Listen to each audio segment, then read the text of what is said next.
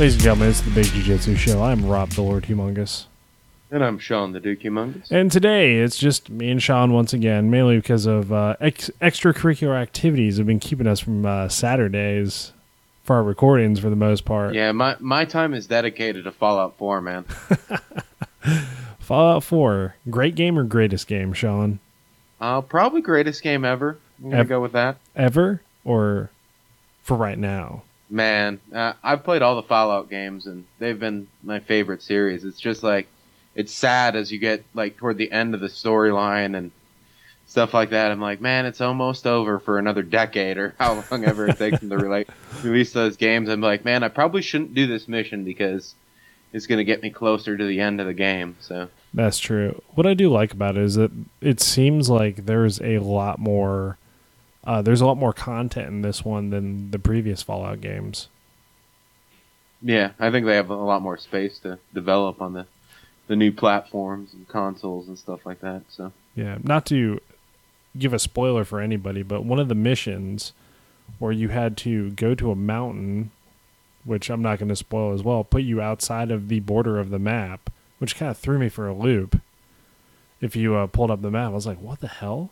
So they're clearly working on, I guess, more hardware, more capabilities, so you have more of an experience, but at the same time, Fallout 4 is not helping my guard passing whatsoever. And especially after this weekend, that definitely has shown. Yeah, man, I consider you a really good guard passer. I mean, you get through mine pretty easy.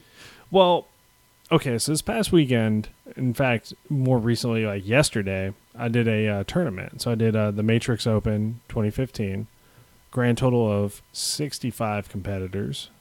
It was a pretty big tournament, right? Yeah. Not by U.S. standards, but maybe by... Man, you can have that many people in an adult blue belt division at on BJJF. Yeah, no kidding. I was like, holy shit. They're like, yeah. The tournament started at 10 and finished at 3. Yeah, that's pretty quick. That blows my mind. Blows my mind completely. And it was only 2 mats. So I was in the blue, purple, brown, black division, and I got my ass beat pretty bad.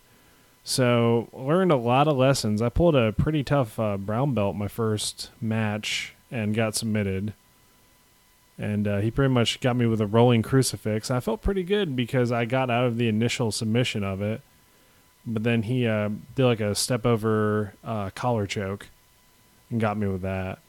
And I kind of debated whether or not to let him put me to sleep or fight out of it or just tap. So I tapped. So these German guys or European guys or? Those guys were from France, actually. Okay. The brown belt I faced. There were 2 brown belts in my division, me, and then a blue belt. And then in a strange turn of events, I lost to a blue belt in overtime. Oh, man. Yeah, but... So what happened there?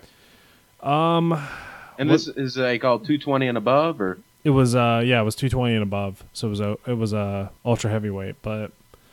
I don't know, man. Maybe I'm not drilling and training as much as I really should because about 3 minutes into that match, I was winded completely. And I'd swept him already. I hit him with an elevator sweep. I was on top of him, and I was still gassing, even on top, which almost never happens. I mean, you know that, but... Mm-hmm. But yeah, still. I mean, your win for your size is, I've always thought was really good. Yeah, and then lost in overtime, man. But hey, I got stuff to work on. That's all I need to know, and we'll get ready for the next tournament. But my guys, do what? Yeah, man. That's one of the things. Like, and I still haven't been able to train. I went a couple weeks ago and just realized I was a ways away from still being able to be on the mats. And that mat time, dude, just like missing out on it, like mentally. For me, is like the hardest thing. I'm like, oh, well, even this dude at the gym is gonna be able to catch up to some of my skills or whatever. Not being able to be on that mat 3 or 4 days a week is, you're not getting better if you're not on the mat. And all these guys that are, purple, brown belts, even blue belts, man. Blue belts are tough. And those guys that can train or are training, well, I'm not. It's a real mentally hard game to play for me, not being able to train. I mean, yeah, you'd still think you'd retain some skills though, you know? Like the majority of the time I've been spending has been training these guys. So you'd think I could still submit a blue belt, but I don't know, man. Feeling kind of down the dumps almost about it, but you know, for you it's injury wise and that's okay. Like, but for me there's no excuse. Yeah, well, that's one perspective to have, but you know, you can use whatever analogy you want. You know, the wolf climbing the hill is way hungrier than the one on top of the hill, you know, if it's, you know, blue versus purple belt, but you just gotta stay driven. And, you know, a guy that, you know, and when I train, I like to train with a higher belt. So for me, there's nothing to lose when I get submitted by somebody that, at least mentally, that's a purple belt or a brown belt or a black belt. You know, and if I get them, it's a big win for me, you know, like, yeah. Or, you know, like mentally. I'm not saying like I'm going to go brag about when I tap somebody that's a training partner that's higher than me. But that's totally the case. Like when you're a white or a blue belt, there's nothing to lose when you're rolling with the higher level guys and you happen to get them. So that's true. It's very true. I do like that analogy, though. I've never heard that. The wolf that's climbing the mountain is hungrier than the one that's at the top of it. That's really good. So, how's your hip holding up? Is it doing well? Man, like my hip, I'm about 6 to 7 weeks out from that injury already, and it's healing up well. But I still have some knee problems. So I could get into how messed up the American healthcare system is, but I've spent a fortune, you know, and I don't need surgery on the hip, but my knee has been bothering me for over 3 months now, and I need to find a new doctor because this guy can't even keep my charts straight between my injuries. So, really, that's a whole other story. Should probably throw a choke on him and teach him a lesson. That's just my opinion, though. They might arrest you for something like that, though. That's assault, I think, actually. Frowned upon in the American justice system. But so I put up an interesting article. I think not really an article, but brought up an interesting question on Reddit, and that actually might be something you should look into as well, because there's a lot of good jiu-jitsu conversations going on Reddit. But it's basically talking about journalism in Brazilian jiu-jitsu right now. Have you been like? I'm not even going to mention any names of sites, but it seems to be that Brazilian Jiu-Jitsu articles are beginning to turn into like clickbait type content. You know what I mean? Mm-hmm. Yeah. And I've totally seen that. And I mean, like, are there legitimate news sources for Brazilian Jiu-Jitsu? Absolutely. And I'm not going to clown those guys. But what I'm really beginning to see, and it kind of concerns me, is that it's a group of, not just a group, but I mean, there's some really bad, or some real, I'm trying to think of the best word for this. Kind of like, they're infamous. They're infamous for putting out these articles, or not even really articles, just opinion pieces that really have no content to them. Mm-hmm. Like, there was one article not too long ago, and it was of, this person was talking about cultism in Brazilian Jiu-Jitsu. Yeah, I think I saw that. Yeah, and it was kind of blew my mind as far as, like, is that really a news article? And that's an opinion coming from somebody. And that's again passed around as, you know, shit, I don't know, like gospel almost, like an article. Mm-hmm. Like it's passed off as a news article. And it's kind of concerning because video games have already been getting pushed in this direction as far as like journalism and articles go. But now I'm seeing it bleed into Brazilian Jiu-Jitsu. Right. Yeah, I mean, it's like a lot of people out there that they're Facebook and some of these sites, and you can say like, I don't really care, Jiu-Jitsu Times. They'll just even put something out there for somebody to click and read on it, whether it be, you know, the 10 people that you see at every jiu-jitsu school, or, you know, your cult article, or the promotion system, some of the same stuff that we talk about, but you know, it'll be 2 paragraphs that don't say anything. Exactly. That's just out there to be out there. So I completely see what you're talking about. Yeah.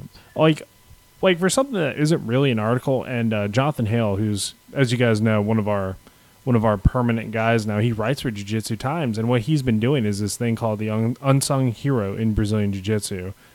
I think that's something really positive. I think that's something really good, because it's not like well, in my humble 1-year opinion, like, he's going out and he's doing what we're doing. He's talking about people that are not the superstars, but they're still doing something in the Brazilian Jiu-Jitsu community to make everything either better for people, or telling their stories that would never normally get told, or anything of that sort. But I'm more focusing on, like you said, 2 paragraphs of bullshit, and we get nothing out of it. But people will still click on it. And if you go to some of these pages and you click on these articles, there's 20 fucking advertisements that show up as soon as you click on the article, right? Yeah. It's kind of ridiculous. And I really, really, really am disappointed in that, as far as being, in the Brazilian Jiu-Jitsu community. I'm really disappointed that some people are going to take journalism, quote unquote journalism, and take it that route.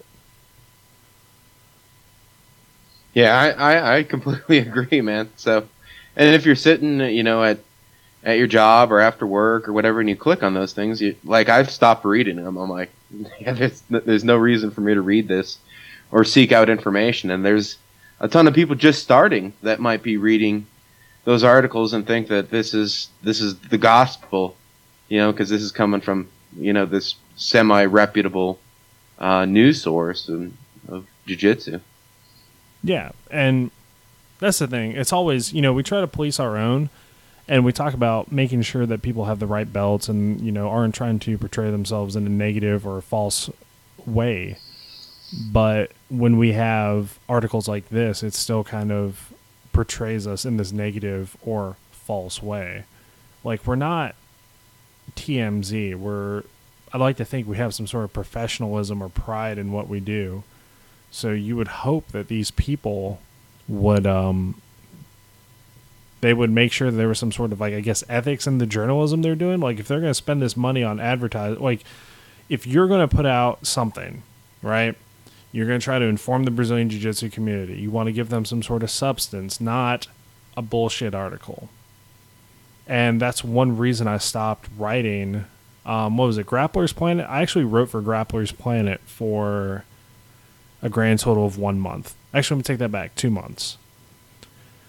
And there was a contest, and I'm calling them out right now, and pretty much it was, if you were the top contributing author each month, then you would get a cash prize, right? $15. Whatever, man. That came in reviews for gear, that came in interviews, that came in opinion articles, that came in whatever. And it wasn't a matter of content, it was a matter of how much you could put out. Yeah, and that's basically like free journalism labor. So you're going to get a bunch of people writing bullshit, when they're asking for quantity. And I imagine other places work the same way. Yeah, and it's kind of, I guess, like I said, I can keep going back to it. It's very disheartening, especially for the community that we're in, where we try to have some sort of legitimacy when we do something. And if you're going to put out an article of, well, this is why my feelings are this way, because I think there's cultism in Brazilian Jiu-Jitsu because I'm part of this team and I don't like that we are grumpy with another team. I think that's kind of a weak argument. And that's just mainly the one example I'm using because it's the most recent. However, it's more than that. It is a lot more than that. It seems to be there's a lot more repetitiveness almost in it's almost an echo chamber with what we're doing. Yeah, and I've read the same article, and I thought it was copy and pasted a number of times. Man, I think I read this article a year ago. Exactly. Or whatever. It's dated for that day or whatever. Yeah, and it's more or less just it's it just seems to be like any little piece of anything people can get their, I guess, little harpy claws on, or succubus claws on, or whatever you want to call it. And they're just bringing it in. They're like, hey, how much ad revenue can we get with this article? Like BuzzFeed. BuzzFeed is notorious for this. They're doing the whole, what are the 20 most popular foods to use in order to get laid on a weekend, or, the 5 things you should do to make sure your wife doesn't shoot you in your sleep, or, if you're doing this one thing during pooping, you're going to die. Like, shit like that. So people are like, oh my God, if I'm doing this during shitting, I might die. And of course they're going to click on it.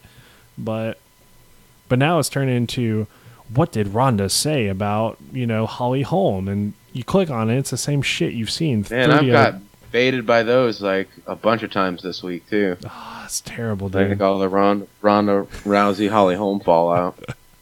And you just get so angry of it. It's so angry.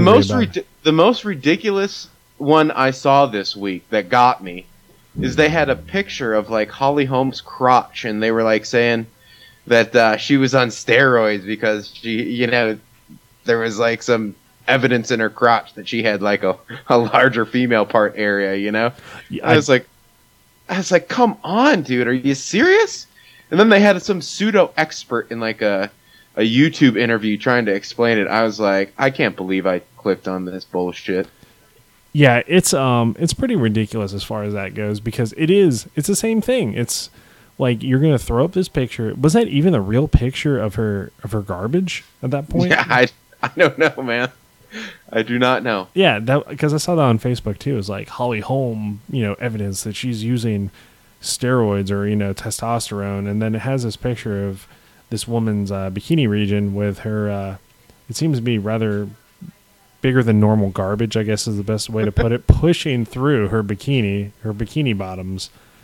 And I'm sitting there like, dude, are you serious? Like, because I know if this was kind of legit, that people all over MMA or mixedmartialarts.com, almost at MMA.tv, but mixedmartialarts.com would have a field day with this. Like, oh my God, have you seen Holly Holm's junk? Look at it. It's huge. Like, it's bigger than mine. But it seems to be either shock value journalism or just straight up bullshit journalism to get clicks. And then when you, it goes back to what I said, when you click on these fucking articles, there's at least 20 advertisements. And if you scroll down, it's the same shit you see on all these other clickbait sites, like doctors hate him because he somehow found this magic formula for higher testosterone, or dermatologists hate this woman because she found the fountain of youth. It just seems to be a very cut and paste formula for all of these types of journalism places, or quote unquote journalism places, in order to make revenue for a certain person. And I don't know, man, maybe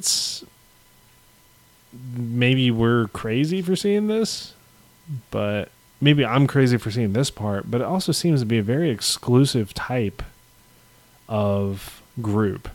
Do you know what I mean? Why don't you explain? Let me explain. This is not my Illuminati conspiracy or any bullshit like that, but it seems to be that for either BJJ or MMA journalism, that it kind of seems to be very closed off, right? It seems to be, there's almost like an exclusivity, I guess is the best word, if I can even pronounce it right, because, got choked out a couple times this weekend, so I can't really pronounce words too well. But maybe some sort of elitism, or that if you're not in with these people, like friendly with these people, that your journalism is going to get shut down, or your ability to want to try to reach out to people is going to get shut down. And pretty much they're going to tell you, go fuck yourself. I don't know. It kind of seems that way. Like I said, there's a lot of parallels with the video game industry as far as their journalism goes, that if you're in with people in the video game industry, then you get the exclusives. And then if you give them like the positive reviews, you're going to continue to get those exclusives. Or you give them some bullshit article where people are clicking on ad revenue, you're going to get those exclusives. Yeah, and I actually like with the video game stuff, I mean, that's a much huger industry than BJJ, but like I have unfollowed or unsubscribed to almost everything that I used to read because it was just fluffer and bullshit in somebody's opinion. And as we know, there's no worse trolls than video gamers. Oh, absolutely. To give spoilers, to give either inaccurate reviews, you name it. Like, the video game community is the worst. And I mean, it's gotten to the point where and this is a different facet of it. Like, you don't want to go in like a party chat in Call of Duty with people you don't know or something like that, because it's just a bunch of gamer trolls using profane language and being rude, racist, you name it. I mean, that's detracts from any pleasant experience. Exactly. That you'd have. And I mean, like, it's kind of the same thing. Like, all right, let's say you're a game developer and I'm a journalist. If I give you a positive review for one game, you're probably going to invite me back and see shit that, not a lot of other people are going to see because I gave you a positive review. Kind of seems the same way in Brazilian Jiu-Jitsu, quote unquote, journalism, that if I'm going to give you like, this tournament was awesome, blah, blah, blah, blah, blah, or, this guy is the greatest guy since sliced bread, that you're going to get that same interview. And all it is just like bullshit. It just seems to be repeating itself. And I seem to be repeating myself almost. Like, we can do this in a circle all night, talk about bullshit, but maybe I'm just frustrated, Shawn. I don't know. Maybe I need a fan. I just tune out, man. I tune out from so much journalism, like whether it's CNN, everything's so biased. It's hard to find legitimate opinions. Maybe people listen to our show and think we're biased. I don't know. Oh, I'd say so. I'd also say some people would listen to our shows and be like, these guys are assholes. Like, well, yes, you're correct. But at least we stand for something. Meat, coffee, and Fanta, and jiu-jitsu. Those are things we stand for. And, could be a lot worse, right? We could stand for bullshit. Or, I don't know. I can't come up with anything else. So, yeah. I forgot to Twitter Henner about his Gracie breakdown of that fight. And Trevor mistakenly, yes, he did mistakenly. I think because you're the one who brought it up, and I'm the one who said it would do Twitter. But you need to get the credit for suggesting there be a Gracie breakdown of the... Yeah, and one never came out either.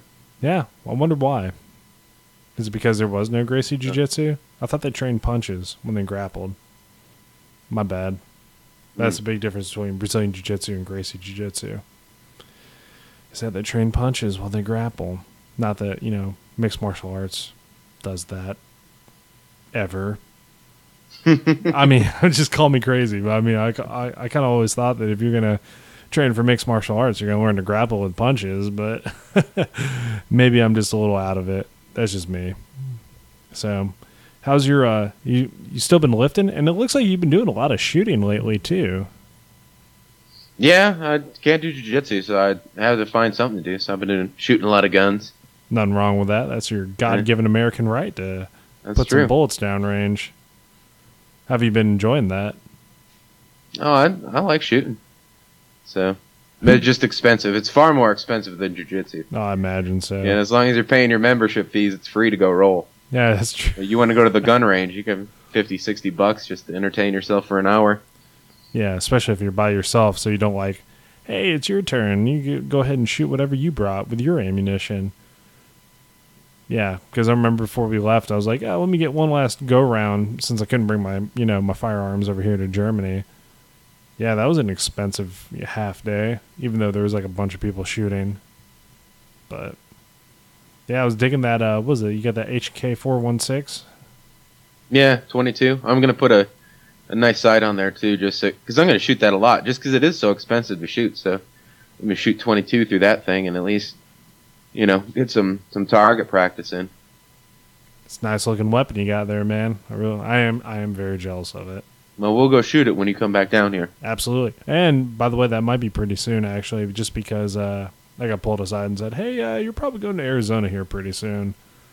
So for a couple months, we treat it like a training camp. My wife won't be there, so I won't have to divide my time between my wife and jiu-jitsu. I'll divide my time between jiu-jitsu and barely passing my NCO school.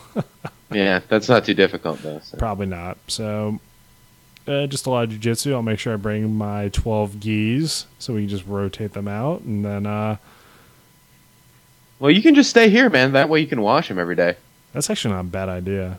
I'll see what the rules are on that. Yeah, you don't want to stay in the barracks anyway. Nah, I'm not Private Austin anymore. I'm a man now. I wipe my own ass. I can wash my own floors. Man, you and me living together for 2 months? What sort of wacky adventures are we going to get ourselves into? Yeah, we just can't be stocking the fridge with like Fanta and McDonald's. No. No. Oh, so I was at Ramstein yesterday, and they had Cinnabon in there. And I know it was a dick move for me to buy Cinnabon while you were cutting weight, but I thought back to it, and I felt guilty. I was like, fuck. I bought Cinnabon when Shawn was cutting weight. And ate it in the car. Yeah. I was fucking salivating. I couldn't even bring myself to buy Cinnabon, and it was right there in front of me, just ready to go. No line, no nothing. And I just looked at it. I was like, dude, I fucked Shawn over real good with Cinnabon. Never again. I was too guilty to eat Cinnabon yesterday, so that gives you any idea. That was a life-changing event. Like, the thought of Cinnabon almost makes me sick now. That's funny, man. That's terrible. Just because I'm an asshole, I've ruined one of the greatest things in life. Thankfully, I didn't drink a Fanta or have a cheeseburger or whatever. That'd be the worst thing. But yeah, so Gonzo's back, huh? Gonzalez is back from his schooling. He's out there shooting with you. Yeah, he was out there. He's got a few nice weapons. So dang, shit. Oh fuck, the guy left. He has that piston-driven AR-15. So. Really? Ooh. Yeah, those are expensive. Might have to beg you guys to take me out shooting when I go there. You don't have to beg, man. Just ask really nicely. Yeah. And show up with 1,000 rounds of 223 or 5.56. My bad. Sorry, I'm talking to them American numbers. Yeah, 5.56. Get that NATO standard going. But have you heard anything about how the shootbox guys are doing at Worlds right now? No, they haven't posted much. I think Andre had one fight and won it. Oh, that's good. That's real good. Cora got a picture with Keenan Cornelius. Yeah, I saw that. Yeah, I almost messaged her and said, "Tell that fucker to respond to my message to come on the podcast." And I was standing like right next to him at one tournament last year, and I didn't say anything to him. I figure he's got enough people. They're like, "Hey, Keenan, what up, man?" So I was just like, "Hey, bro, you ever been on a podcast before?" I'm sure he was. Yeah, like. Why don't you respond to my boy Rob's fucking message about being on the podcast? I'm not fighting him. I'm just going to hit him with my car. That'd be easier. Like, you did me wrong, Keenan. I'm here for your ass. But he probably somehow sweep my car. I don't know how, but he would just sweep it. Couldn't find him. So. All right. So, once again, another grand episode of the Big Jiu-Jitsu Show. Anything you got for the folks there, Shawn? No, not today. Not today. I mean, short, sweet, to the point. But, hey, don't forget to go to thebigjujitsu.com. We have t-shirts. Go buy our t-shirts. Do you like the show? You should probably buy a t-shirt. Don't worry, it'll get shipped to you, and it's black. And, man, I've been fucking up, Shawn, because you still don't have your black t-shirts. But in all fairness, neither do I. So, but our buddy Zane, who's taking care of our t-shirts, will ship them out to us, hopefully. So... I've got nothing else. Please follow us on Twitter, Facebook, like and share. Give us a review on iTunes. That'd be really good too. But other than that, thank you guys for listening once again. I'm Rob, the Lord Humongous. I'm Shawn, the Duke Humongous. And we will catch you all next week.